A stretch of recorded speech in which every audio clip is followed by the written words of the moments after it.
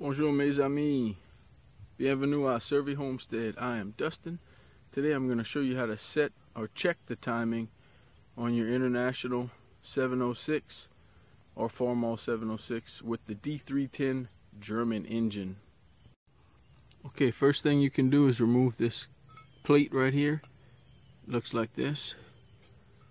For mine, these two studs stayed in and the other two came out, but it's a 13mm nut. That will allow you to see the drive gear of the pump. Then you need to rotate the engine 16mm on one of the nuts here on the front of the pulley, and you'll probably need a cheater pipe to help you turn it.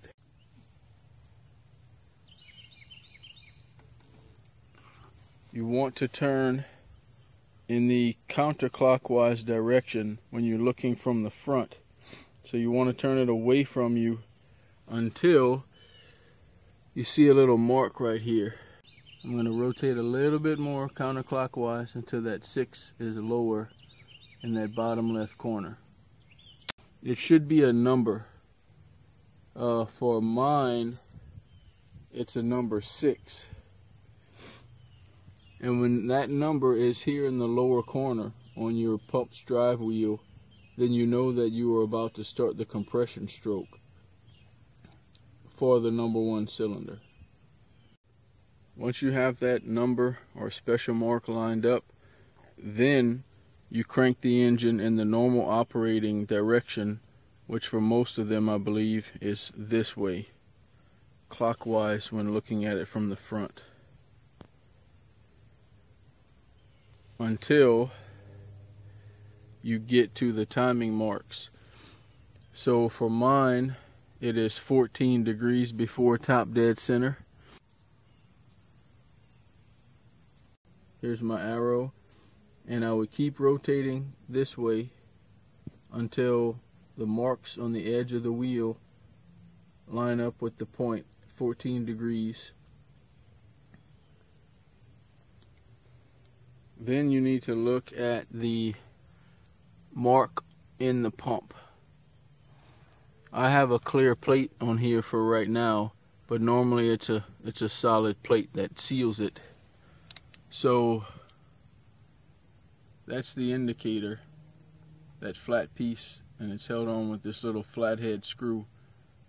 But you will see a line on that black wheel back there. And this is not the line. This is the line with an L next to it. That is the line that would be used if your engine has left-hand rotation. This one does not. So I should see a plain old line, a silver line across that black wheel close to this indicator if my timing is close or on. It's hard for you to see in there, but my mark is a tad high. And that's why I have this all apart, because I need to make that adjustment. And that little bit could be a big problem. It could be a few degrees, and that will definitely show in the way the engine runs. If the silver line is not right above that little indicator, you need to adjust it a little bit. And that would be done here. So I have one out, but there are these 3 bolts. You would loosen them, and you can actually rotate this plate a little bit. This plate spins inside of the drive gear, right in the middle of it. So you can adjust this a little bit one way or the other without moving this gear. Alright, so I lined it up with this mark being on where it needs to be. And the pulley is that way a little bit too much. So the pulley needs to come this way without my shaft moving. So how do I do that? Well, I turn the shaft hub that way a hair to match up with this. I have an old chisel that broke, but this little pointed side is actually perfect.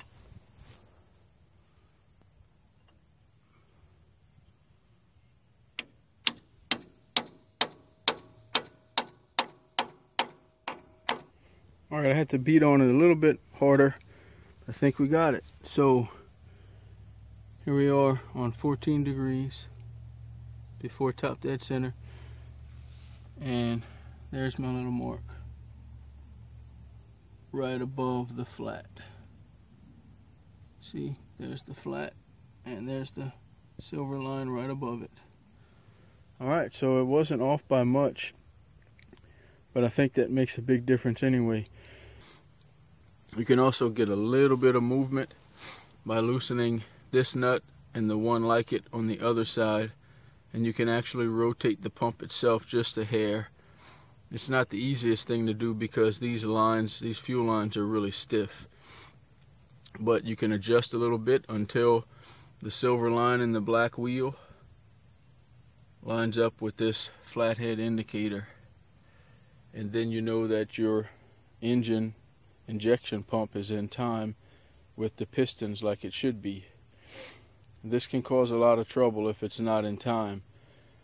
You'll get smoking, it'll be hard to start, you'll have a lack of power, maybe a lack of response to the throttle. So if you have any of those problems, you may want to check your timing by following these steps. Alright, I hope this helps some of you. Take care, we'll see you on the next one.